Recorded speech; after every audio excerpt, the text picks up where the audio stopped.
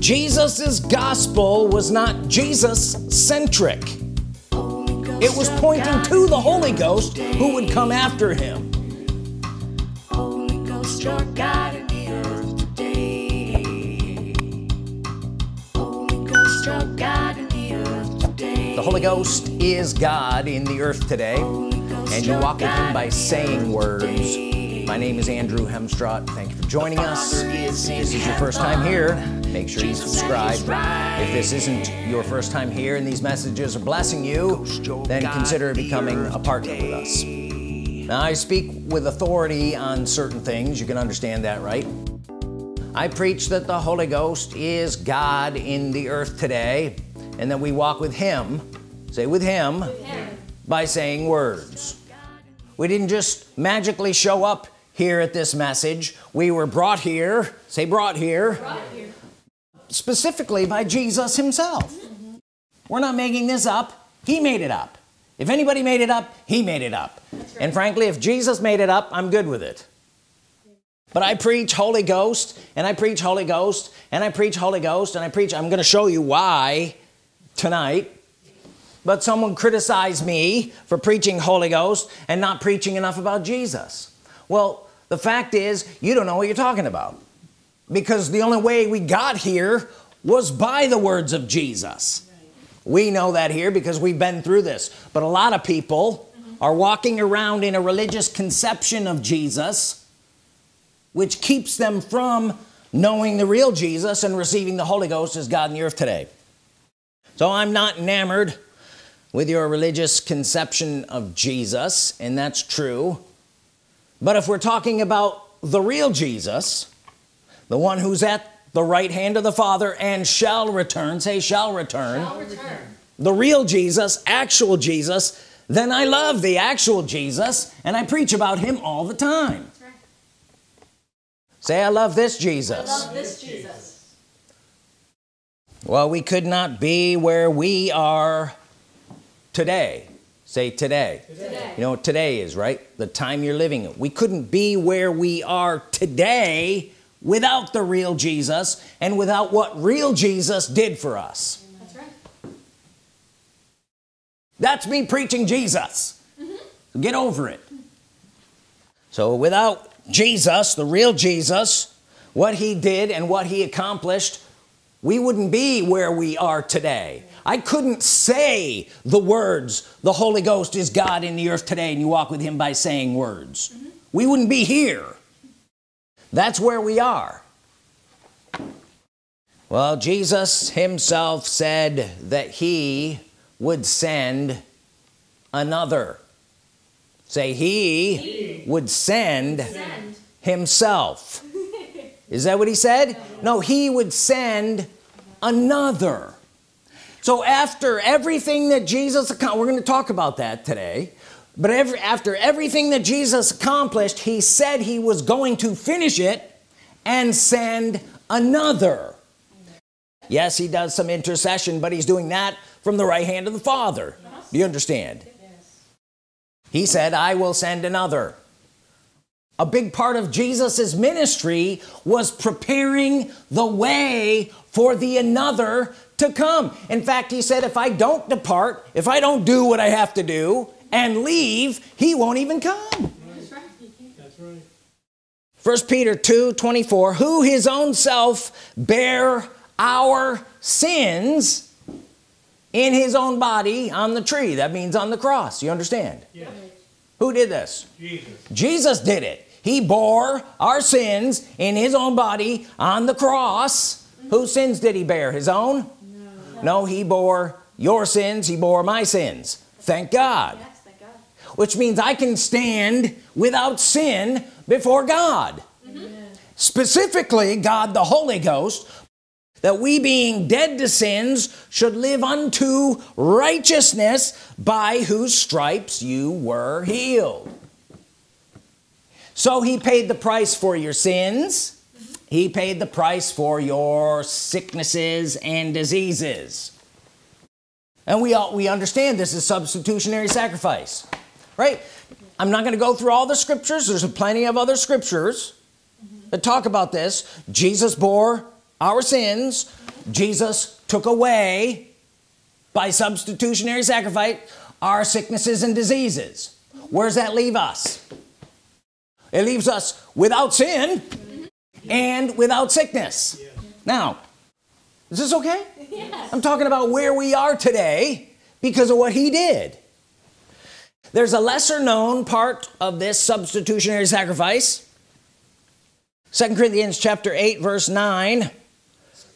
For you know the grace of our Lord Jesus Christ, that though he was rich, yet for your sakes he became poor, that you through his poverty might be rich. You through his bearing poverty might be rich. He bore your sins so you could be the righteousness of God. He bore away your sicknesses so that you could be healed. He bore away your poverty so that you could be rich. And don't stutter when you say it. So through the death, burial, and resurrection, he overcame it all. The Bible says he overcame death and the grave. As great and necessary as all that is, being raised from the dead and overcoming all of that stuff, that wasn't the whole point of Jesus's ministry and purpose in life. You say, what? It wasn't so that you could die and go to heaven. He was pointing to the one that was going to come after him. And over and over and over and over. And I'm going to read many of these verses tonight. He's talking about the another that's going to come. I'm going to go away, and then another one is going to come. So just like John the Baptist, his life, his purpose, his ministry was to point to Jesus, and his message was that one coming after me. Remember that? Yes. Was John the Baptist a prophet? Did Jesus come after him? Did it come to pass? Yes. Matthew chapter 3 verse 1, in those days came John the Baptist preaching in the wilderness of Judea. Verse 11, and I indeed baptize you with water unto repentance, but he that comes after me is mightier than I, whose shoes I am not worthy to bear, and he shall baptize you with the Holy Ghost and with fire. Now, John the Baptist, the prophet, he came and he said, somebody's coming after me. Did that happen? Yes. Then he said what this person coming after him would do. He said and prophesied what the ministry of Jesus would be and do. He shall baptize you into, fully immerse you into the Holy Ghost. John the Baptist's ministry was to point to and get you into Jesus, right? Yes. But Jesus came, and if he was going to fulfill what John the Baptist said, would be to get you into the Holy Ghost. If you followed and obeyed the ministry of Jesus and the words of Jesus, you would be fully immersed into the Holy Ghost. And we know that he's God in the earth today. Are you getting this? Yes. So just like John the Baptist, his purpose in life and his ministry was to bring you into, lead you, and point to, say point to.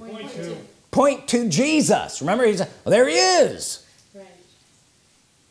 Same way that John the Baptist pointed to Jesus, Jesus pointed to the Holy Ghost. Amen. Yes. Now, people don't like this because they seem like I'm being sacrilegious or I'm being somewhat Holy Ghost centric instead of Jesus centric, but Jesus himself in his ministry wasn't Jesus centric. He was Holy Ghost centric. John chapter 14 and verse 16. And I will pray the Father, and he shall give you another comforter, that he may abide with you forever. Amen. He's going to give you another. Say another. Does that mean the same one? No.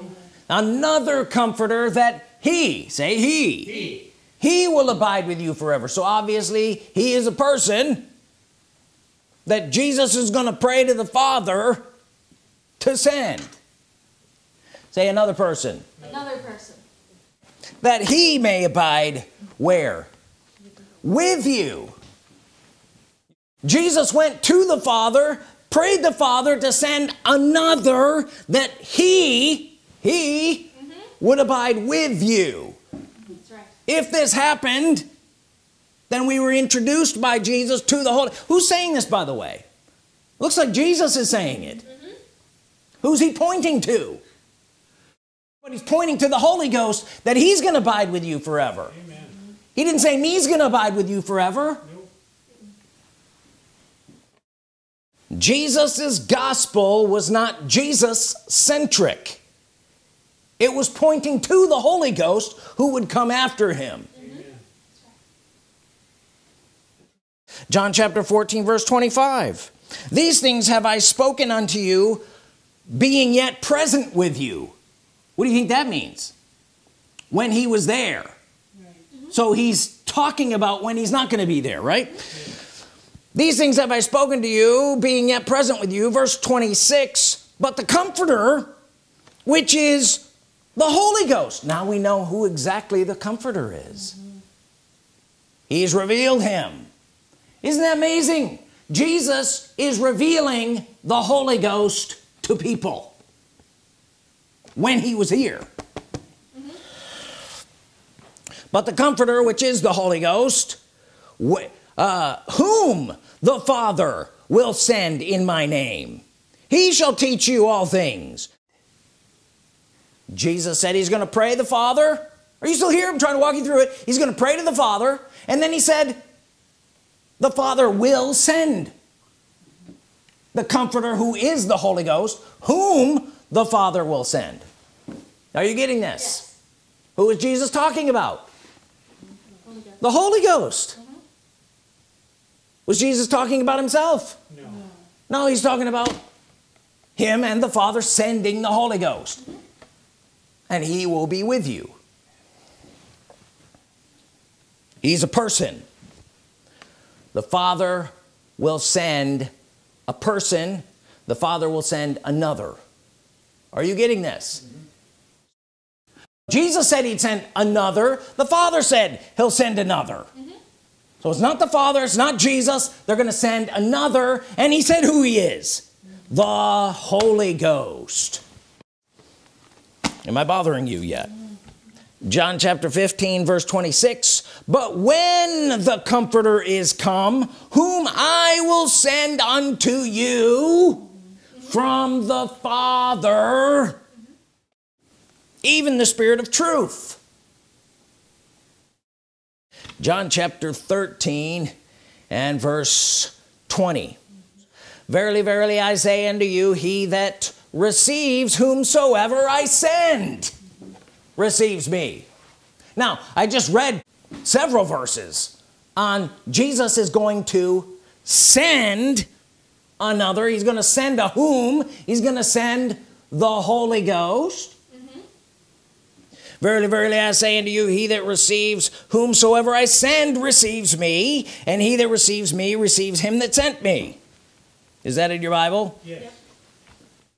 So we're supposed to receive the one that Jesus sent.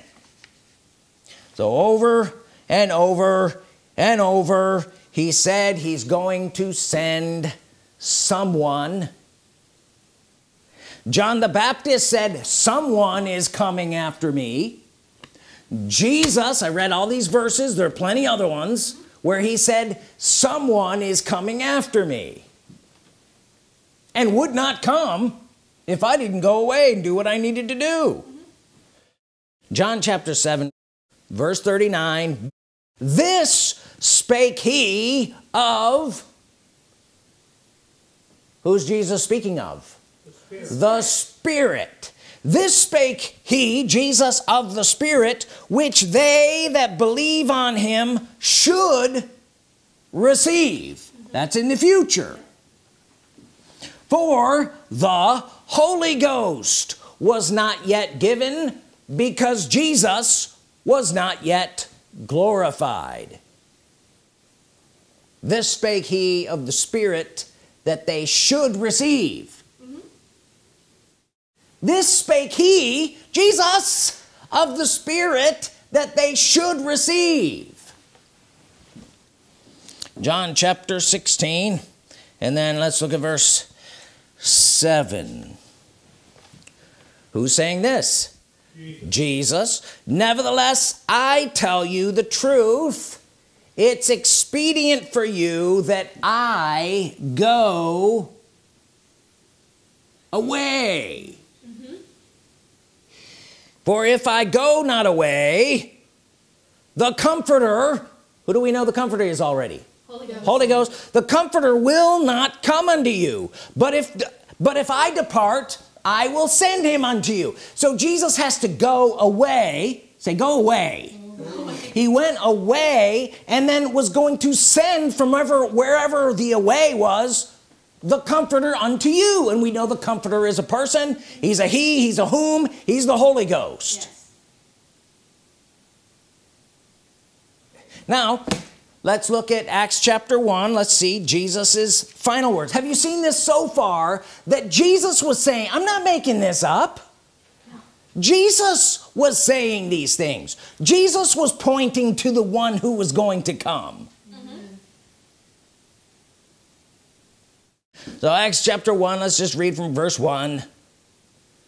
The former treatise have I made, O Theophilus, of all that Jesus began both to do and teach, until the day in which he was taken up. Say, he was taken up. Taken up.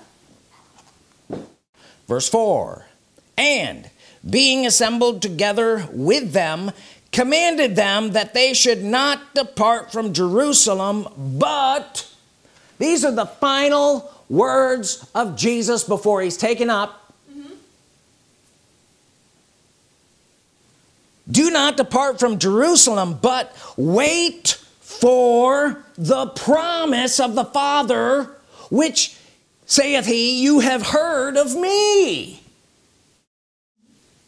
Verse 5, for John truly baptized with water, but you shall be baptized with the Holy Ghost not many days hence. He's repeating the words that John the Baptist said at the beginning of Jesus' ministry. What should have been the fulfillment of Jesus' ministry is them being baptized or fully immersed into the another that came after him. His departing words. John truly baptized with water, but you shall be baptized with the Holy Ghost not many days hence. Who said this? Jesus. Read down verse 9.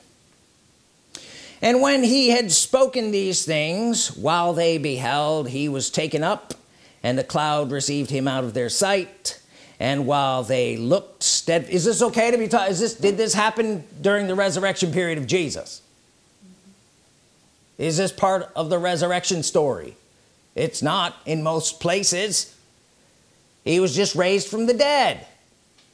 But if all you do is talk about Jesus being raised from the dead, you left all out this whole part of his gospel and purpose of life and ministry was to get you fully immersed into the another who was to come after him. That's right. Which was the beginning of his ministry, throughout his ministry, and the last things he said to people.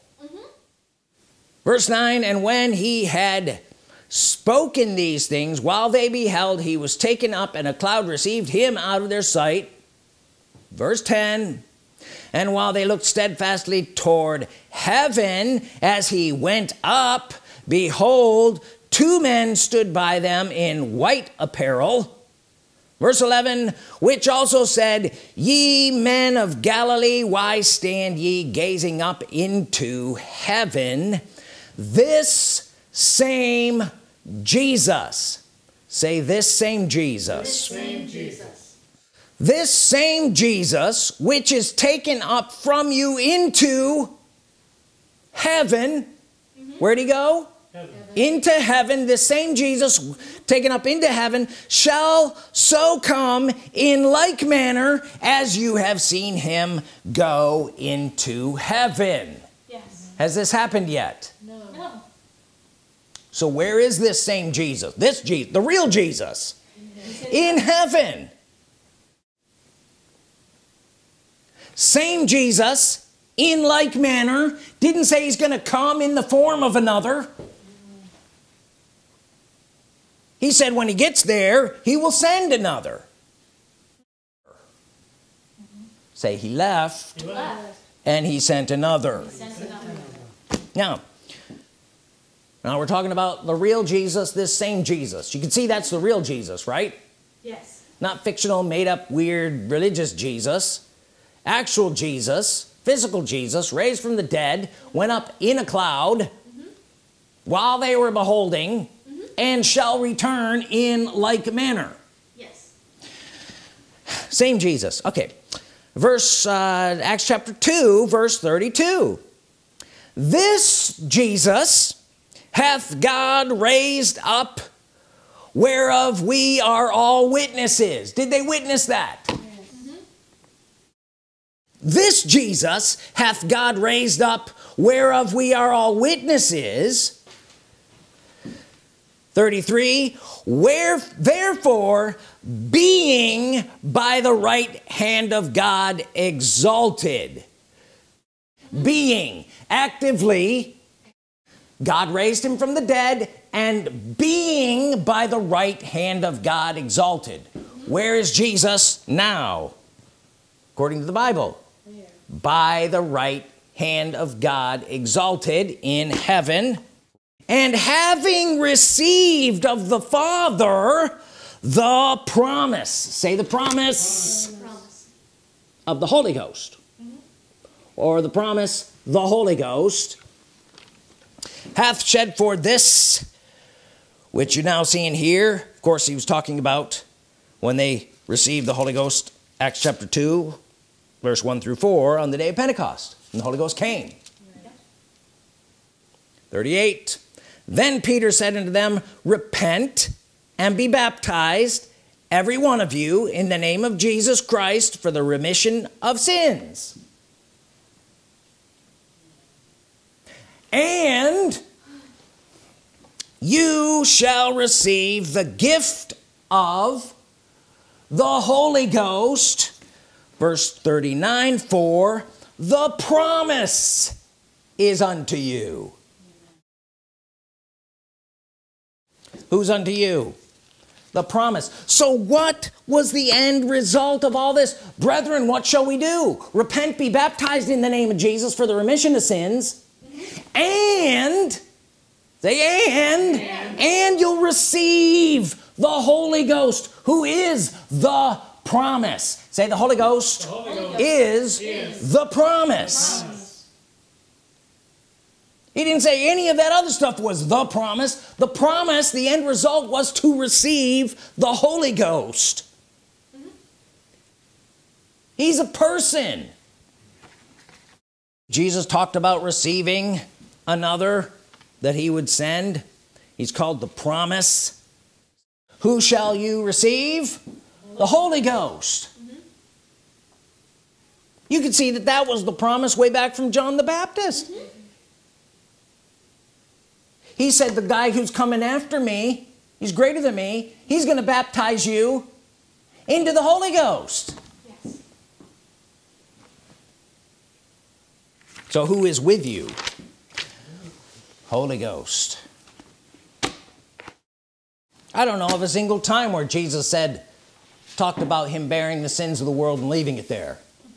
That's where it was going to stay. It was never that. It was always about him making you acceptable, cleaning you up, so the Holy Ghost could come. and be with you and walk with you so that we can live in this day, in this age. That's right. Hebrews chapter 3, verse 7. Wherefore, as the Holy Ghost saith, who saith? The Holy Ghost. Today, if you will hear his voice. Whose voice? The Holy Ghost. The Holy Ghost's voice. As the Holy Ghost saith, today, if you will hear his voice. Say today. Today. What day are you in? You're in the day where the Holy Ghost is God in the earth today. Today. We're not in the day of Jesus' day. He accomplished what he needed to accomplish and is being at the right hand of the Father and has sent the Holy Ghost into the earth. The Holy Ghost is God in the earth today. Today, if you will hear his voice.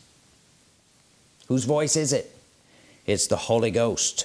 It's the one Jesus sent. Well, the fact is the Holy Ghost is God in the earth today, and we walk with him. This is where we're at. It's a new reality brought to you by Jesus himself. Say, it's a new reality, brought to me, by Jesus, himself. 2 Corinthians 13, verse 14. The grace of the Lord Jesus Christ and the love of God and the communion of the Holy Ghost be with you. Communion is the word koinonia. It means intimate, personal fellowship. It's only used when it's involving a person. He didn't say the communion of Jesus. He didn't say the communion of God the Father. He said specifically the communion, intimate, personal, daily relationship and fellowship was with who? Holy Ghost. How'd we get here? I hope you know now much more about how we got here. I know him. I walk with him. And I daily, by speaking in agreement with his words, manifest the promises that come from him in this earth. Say, in this earth. In this earth. Today. Now, if this gospel sounds different to you, then you haven't gone far enough. You haven't gone to the completion of where the gospel should take you. It should take you here, knowing the Holy Ghost as God and walking with him in the earth. Leave Jesus in heaven with the Father.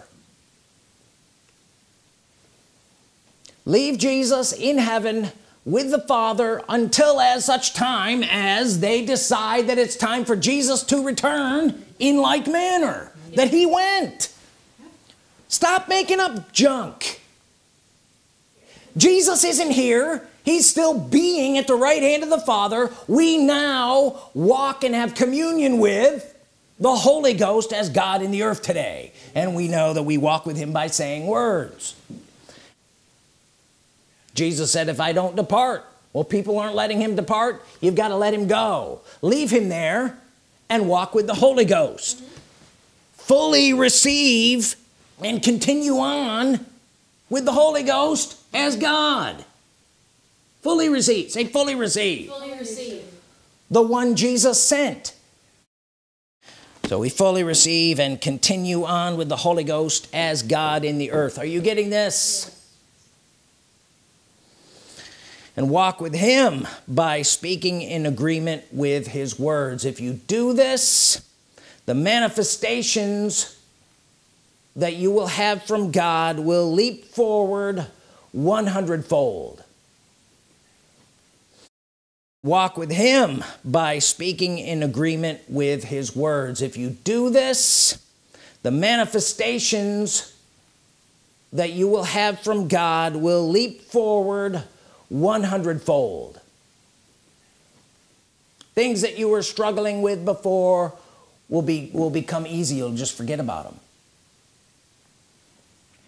He says to you, there's nothing I won't do for those who worship me and speak in agreement with my words. There's nothing I won't do for those who worship me and speak in agreement with my words. Now you can see that that's completely different than where most people are. They've not fully received him as God. You know the Holy Ghost is God. But they've been receiving some kind of manufactured gospel that doesn't allow him to be God. But if you'll worship him, there's nothing he won't do for you when you worship him and speak in agreement with his words. If you will worship him only and speak his words only, then watch out. Nothing shall be impossible to you. In the only is everything. Some of you will get that, some of you won't.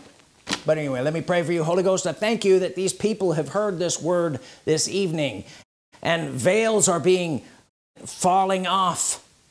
The things that have kept their eyes blinded are being removed. We thank you, Holy Ghost, that you're exposing the truth to these people, and they're beginning to walk in a new way, in a new day, in a living relationship with a living God. We thank you, Holy Ghost, for it. In Jesus' name, amen. If you have a tithe or an offering, hold it in your hand. Say this after me. Holy Ghost, I worship you. I walk with you as God in the earth today, delivered from all poverty and set in divine prosperity. I thank you that all things are working together for good for me right now, in Jesus' name, amen. The Father is in heaven, Jesus at his right hand. Holy Ghost, your God in the earth today.